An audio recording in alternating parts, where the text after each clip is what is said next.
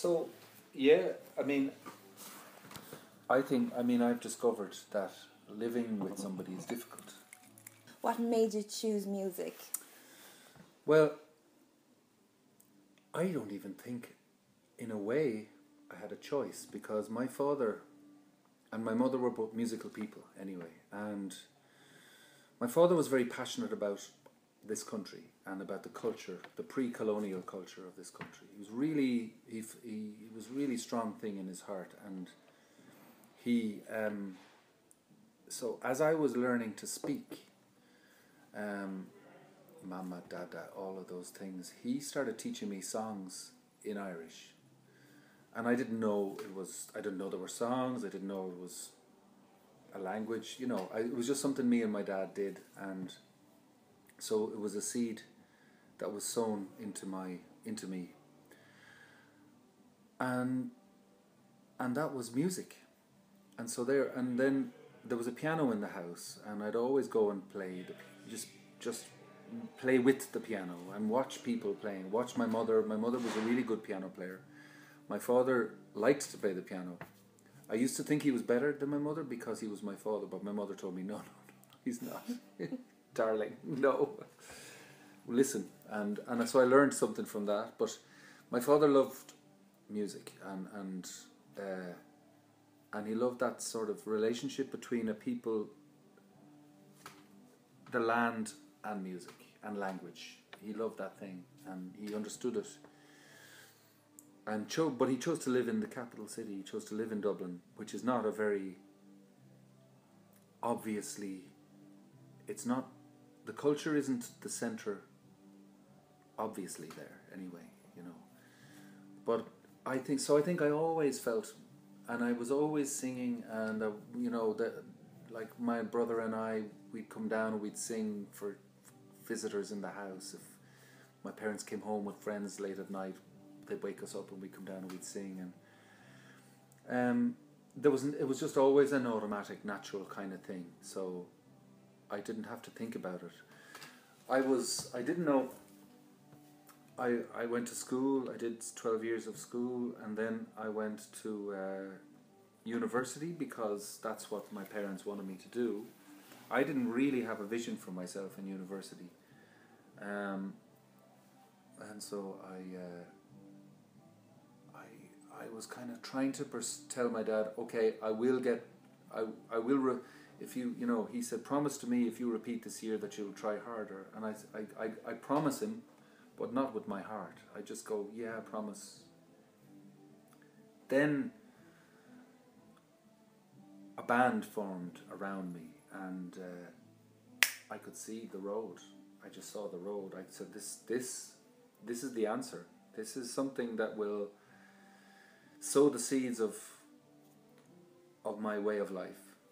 And I said to my dad, and he was doubtful. He said, well, no, you should do university first. And then I said, but I waste time, and I'm good. I said, I'm good at this. And he gave it to me. But the way parents, it's a puzzle. We're always figuring it out. And so anyway, I ran with the band, and that was it. And so the band took me so many places, but it also took me into a very dark place, which was realizing that you can be manipulated by people, and that people are ruthless, and that the record industry is like a mining industry. It's just, they see the land, they get the geologist in, and they figure out, okay, there's the stuff, let's go and let's just get it. And I could only survive that for 7 years, and then I had to pull away, and I did. And now I feel like I'm a maturing musician who I still have to do my best work. Do you think that separation from the industry make things harder for you as a performer? No. It does make things definitely not. When I was in, when we were we had a record company and we were appearing on TV, and which we still, it still all happens. But in those days, we were being driven by people we didn't even know, the faces we didn't even see at all. And I just couldn't live with that. I couldn't sleep with that. And you feel like you lose control over your own life. Yeah. Life, and my life is first. I mean, my life, and then if I have a family, it's my family's life. But life first, and music is on the altar of my life, but not the music business, not that. There, money was probably less. I didn't have to think about money, but I was younger. You never have to think about your money when you're younger, to the same degree. Now I've got two children, and I've got divorce and a relationship, and I've got a house to pay for, and then another house to pay for, and I don't know month to month how it's going to work, but it does work. So I don't worry. I make a choice not to worry, and so far that's okay. And I make the best music. I'm just happiest. I think that reflects in your music the way you live, the way you choose to live.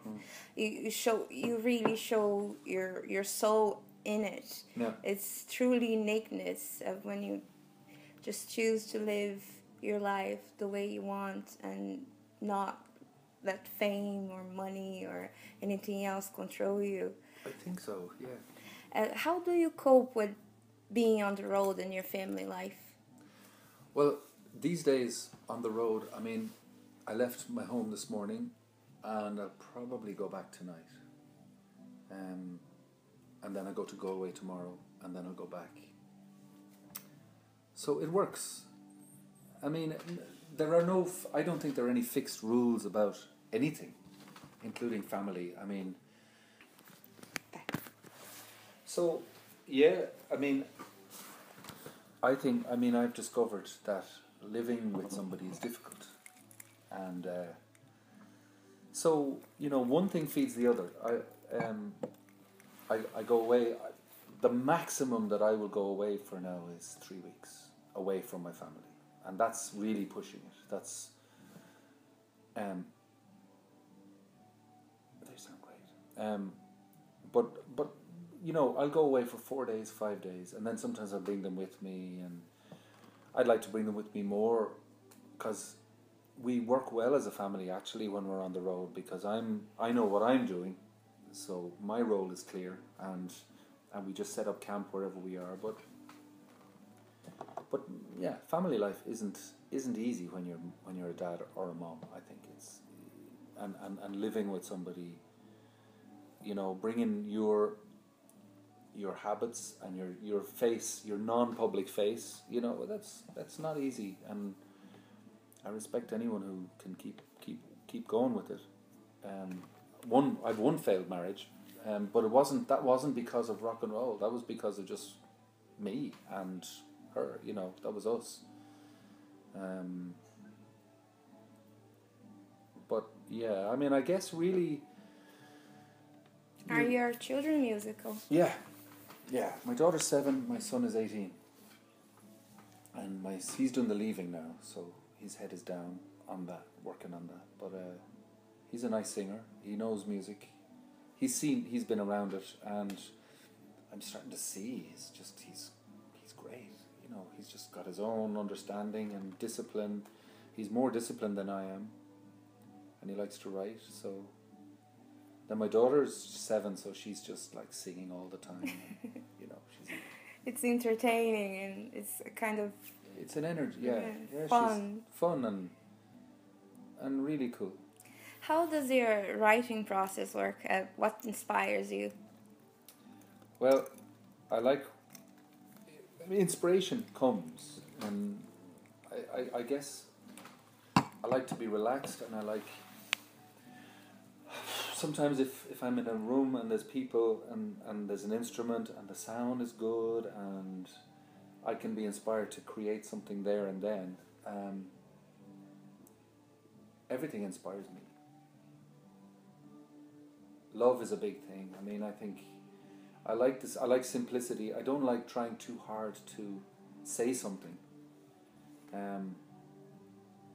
But I like to say a load of stuff and see what I'm saying and look back and go, oh, maybe that's what I'm saying. Oh, that could mean that. And I like seeing meaning appear from stuff that might not have obvious meaning. I like that. From all the musicians that inspired um, your genre of music and the way you play now, um, who do you think was the strongest influence on you?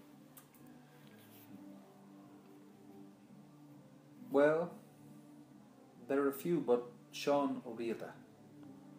Do you know him? No. Sean O'Riordan. He was born in Limerick in probably 1920. Well, he died in 1970. He was only 40. So 40. So around 1930, 1929, 1930.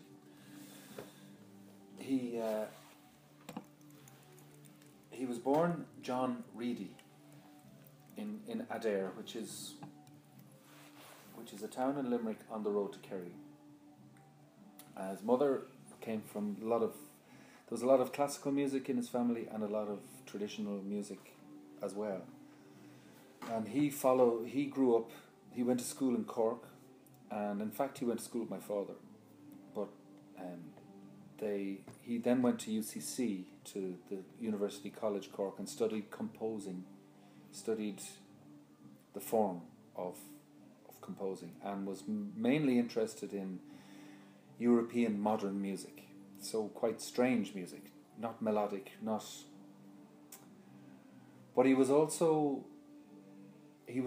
people person. He loved people, and so he played jazz, and he also had a quietly growing interest and understanding of Irish music. And then he worked in RTE as the director of music, and he worked in the Abbey Theatre as the director there. So he got good at working out arrangements quickly. And then he went down to West Kerry on his holidays, to the Gaeltacht, where the language is still spoken, and it blew his mind. He found God, like he found his purpose, and I'm still living his purpose, I think, somehow.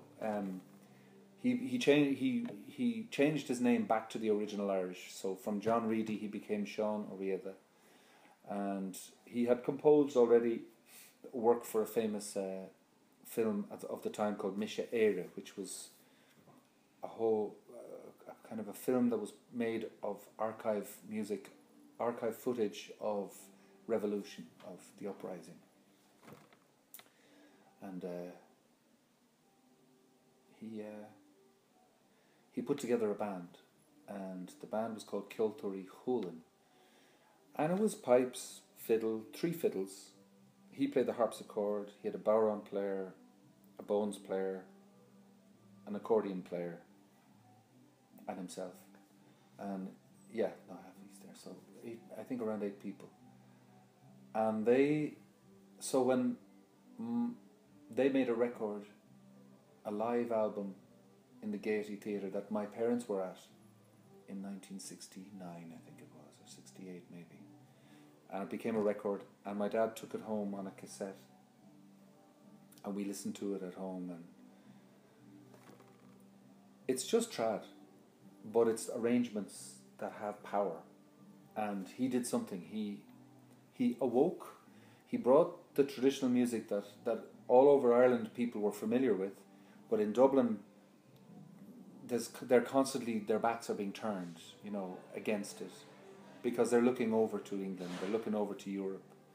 So he brought this music back and reminded people, this is yours, this is your honey, this is your stuff. And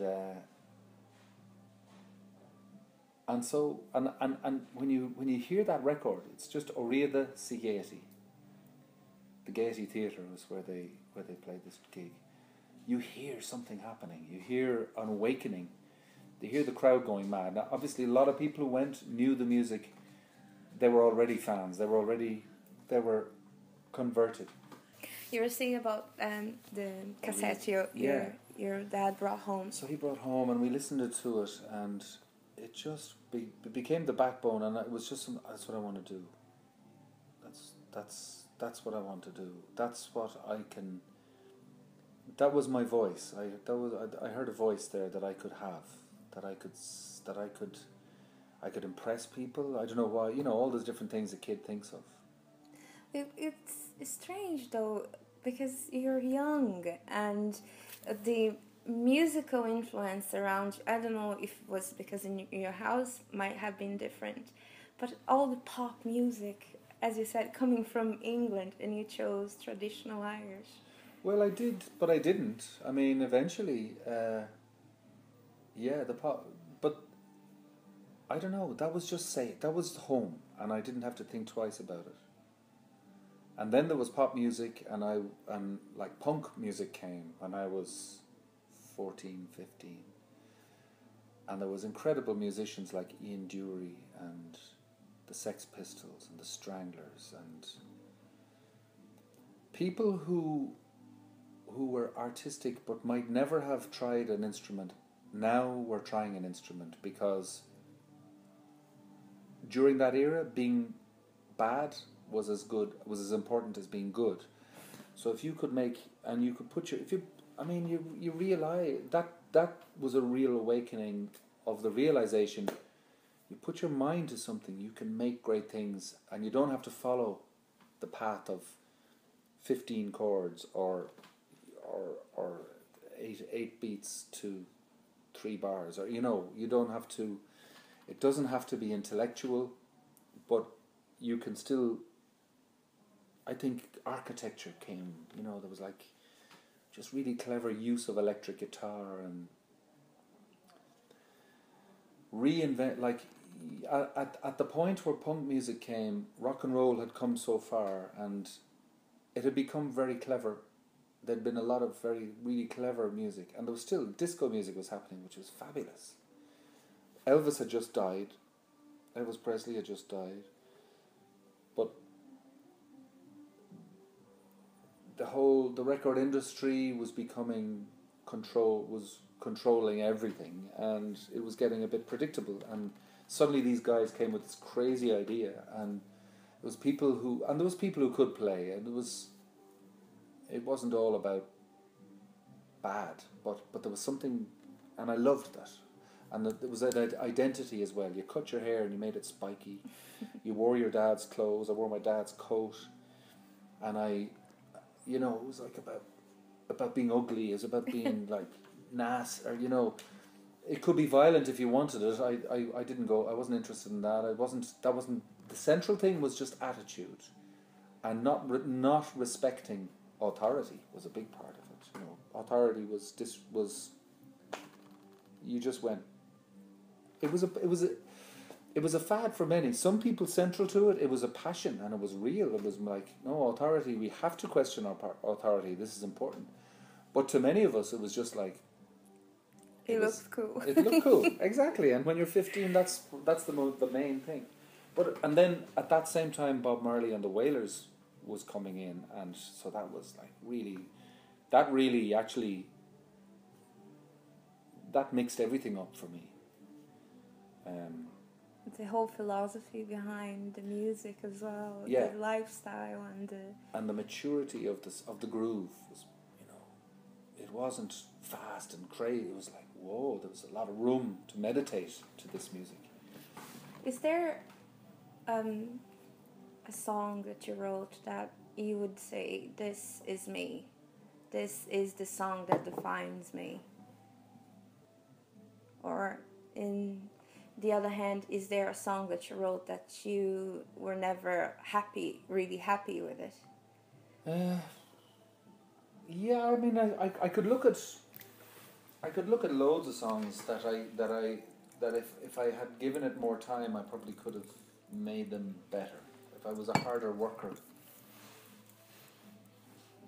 I felt I used to, once the inspiration came, I'd run. Almost like it's done, don't touch it, don't touch it. But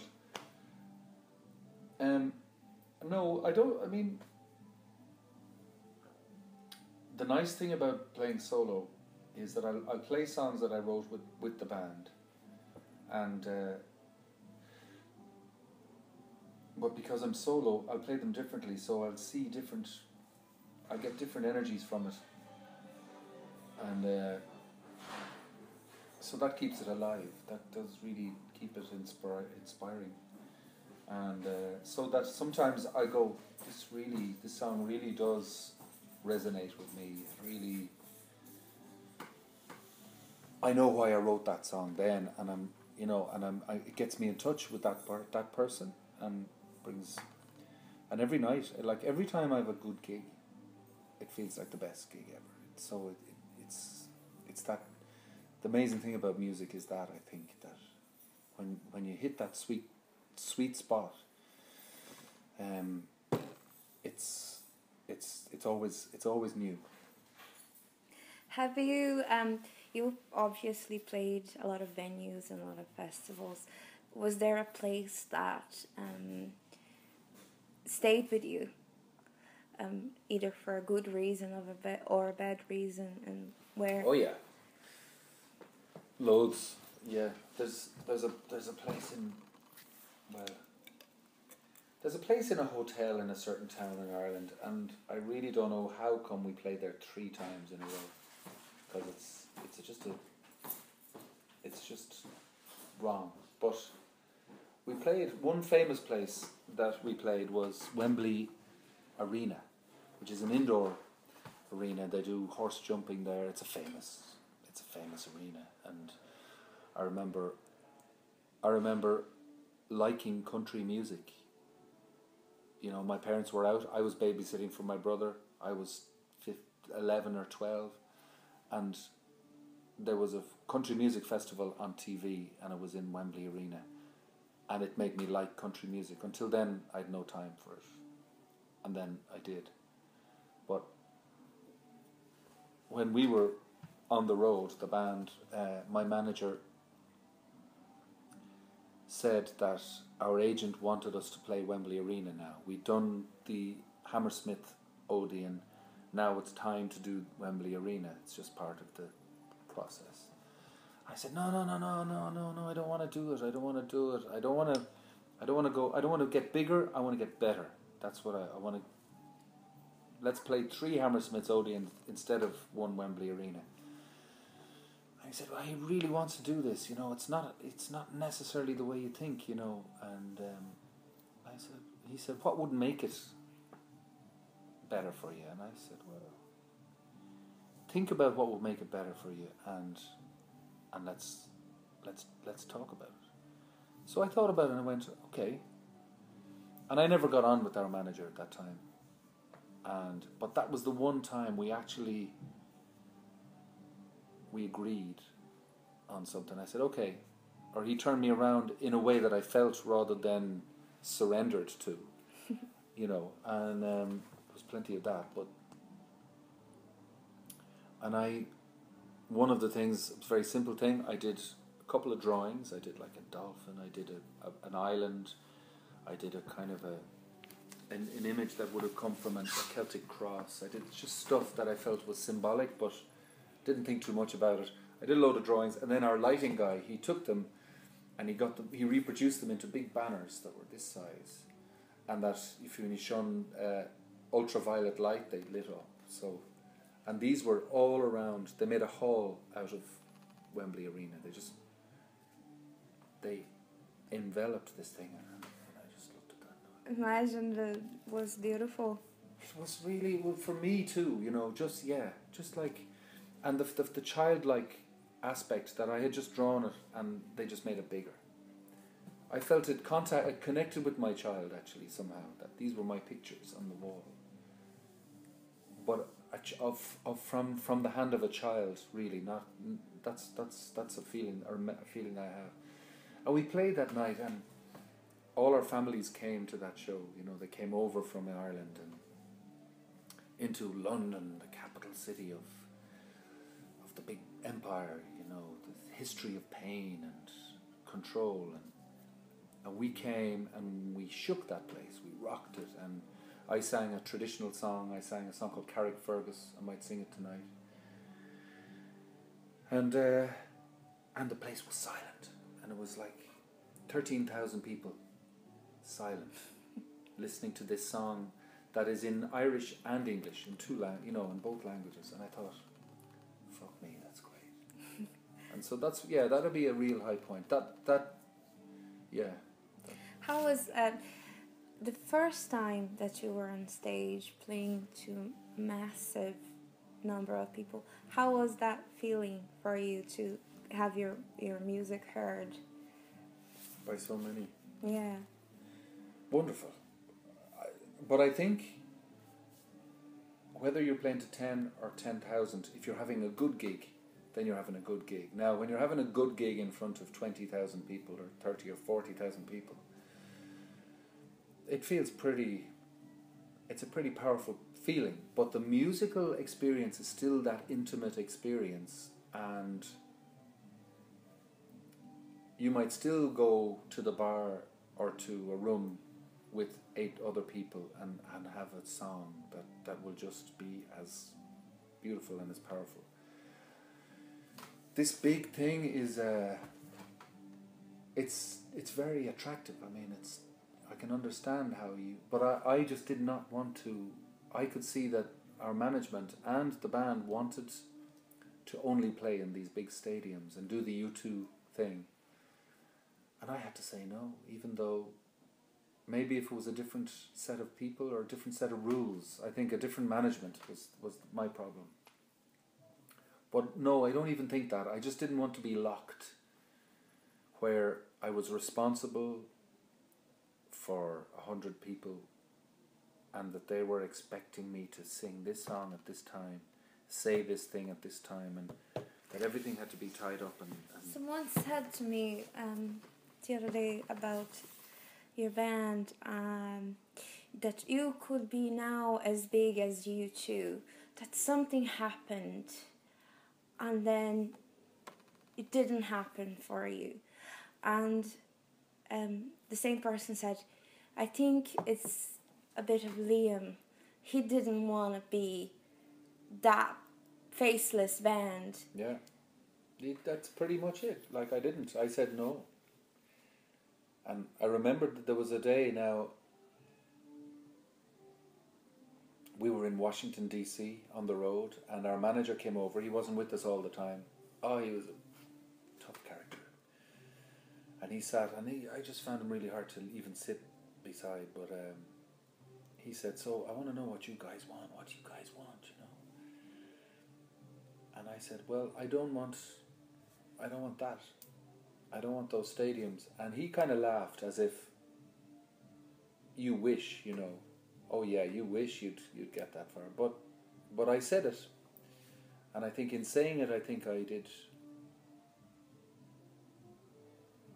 I think we'll still be as big as U2, but it won't be it'll be just a different, it'll be different. I think what plays a lot is people's egos.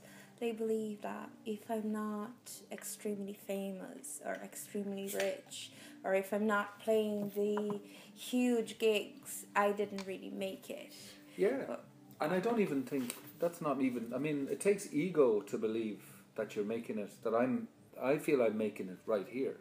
That's ego in a way too. I mean, that there's a certain arrogance in that. So, and there's a certain naivety and innocence in thinking that it's about how many numbers are on the bank balance and how big the crowd is. That's another game. But yeah, I mean, ego is an interesting. It's an elusive thing. But then, I think when people pursue this illusion of fame, and I want to be famous and I want to be rich, I want to play for thousands and thousands of people, the music get lost though, isn't it? Can do, yeah. Because you're not really doing it because you're passionate about it anymore. Especially if you're clinging to it, yeah. It's a trick. It's another trick. It's another game. But then it's also an art form. I do believe, like, I was really arrogant when we were beginning, because we were playing soul music, and I thought, this is where it's at. This is cool music, and we're a really cool band, and I thought U2 were great, but that they were just kind of a new wave band and then I went to see them play in Wembley Stadium, and it blew my mind, because they made an art form. They had a stage that was beautiful. It was delicate. It was there was no big it wasn't a big technological experience. It was the Joshua Tree, and so the stage was based on the tree, but it was like sails from a boat. It was very beautiful. It was very Irish. I thought it was very modern Irish, like the aesthetic of. It reminded me of what my father loved about simplicity, minimal, good materials, but not necessarily overt symbolism. Simplicity. They really, and then the music that they played had space. Great. So by catering to that size, they created a beautiful art form. So I don't believe it's cut and dry in any kind of way. But I think it upsets me to see when a band loses faith in themselves and feels that they have to bump up everything in order to prove to somebody something that they just do well anyway. It stopped being about the music and it starts being about the gimmicky, just the visual, the showmanship.